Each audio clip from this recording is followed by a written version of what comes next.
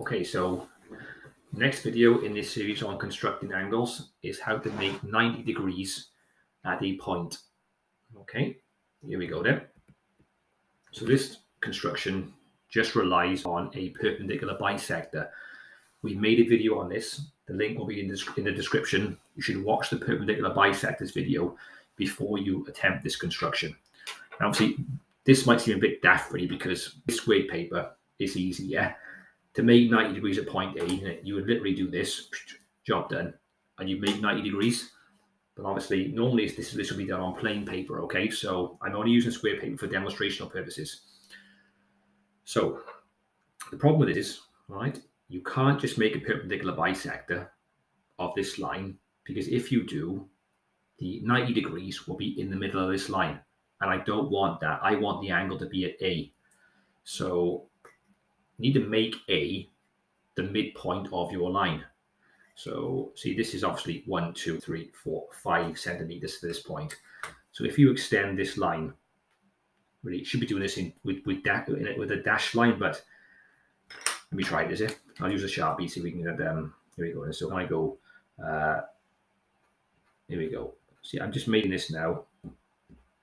All right, an extra 5 squares long. 1, 2, 3, 4. Oh, sorry, it was 6 actually. 1, 2, 3, 4, 5, 6.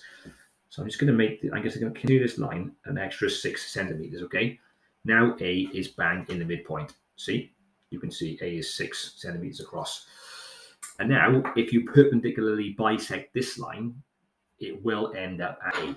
So remember, this is a very quick construction. Open your compass up to more than halfway across the line. That will do. Nice, roughly semicircular arc. Put it here. And again, here you go. All right.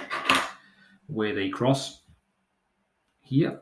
Oh, I got this. I can tell I got this one spot on, look, because now if you do that, you can see, you know, the square paper shows it perfectly. I have the line I've made, the angle I've made is exactly at A, you see? And this obviously is a perfect right angle. All right. You know, you could use the protractor, but surely the square paper makes it obvious. That's exactly 90 degrees there, okay?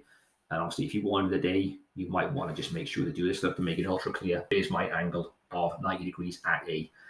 As a free bonus, I think you would also get an angle here, wouldn't you, of 270 degrees, because angles around the point must sum to 360.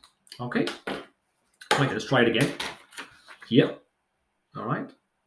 So 1, 2, 3, 4, 5, 6. This one looks like 7 squares long, but I couldn't count properly. Let me double check.